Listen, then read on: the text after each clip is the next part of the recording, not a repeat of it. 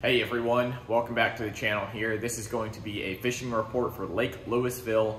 Right now water temps are ranging from a wide variety of temperatures. I found 79-degree water temp and I also found 85-degree water temp depending on where you go.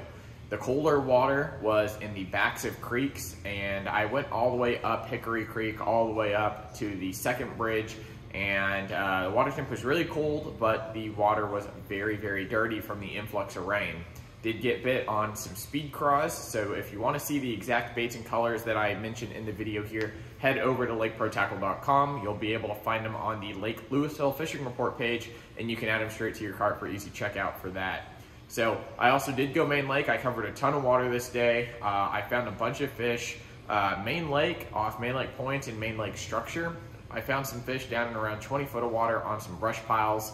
They weren't very active, the ones that I was targeting, but I did see tons of bait around and lots of fish chasing. But the ones I decided to target were sitting on the brush in around 20 foot of water, and I was dragging a drop shot around those fish.